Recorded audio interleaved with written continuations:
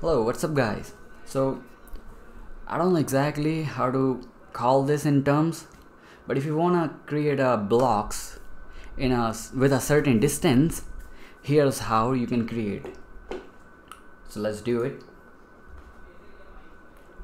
So first you gotta do, I'm just showing you with the polyplane how you can do it.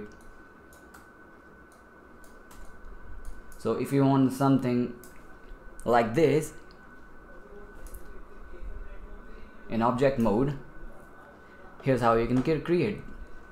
First you gotta select the edge, select the whole thing, go to edit mesh and detach.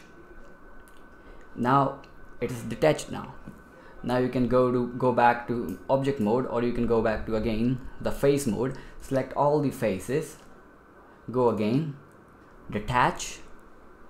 Once it's detached, you can go to mesh, then separate. Now it's totally separated, and it's in object mode. So select all the meshes and go to modify, center pivot.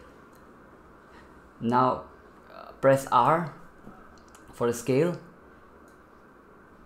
or scale it down. This is how you can create. And if you want to give it a depth, you can press Ctrl E and give it a thickness a little bit. See, you can do it like this. So go ahead, create. Thanks for watching.